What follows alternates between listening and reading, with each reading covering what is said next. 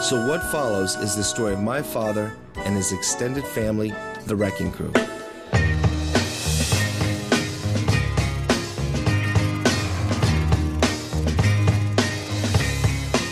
Hondells, Marquettes, Routers. We'd cut the tracks and the records, and then they'd form a group to be that group. People were really not focused on the long, drawn-out album recording sessions. 4 songs in 3 hours. It's only a certain group of guys can do that. A lot of the recording came out here. That's when you had an influx of a lot of New York musicians. That was in the mid-'60s when it started flowing out here. But then it became a flood around that time. This led to a surge of work for the LA studio musicians. Not all of them, but a small group who later became known as the Wrecking Crew. Twisting the night away.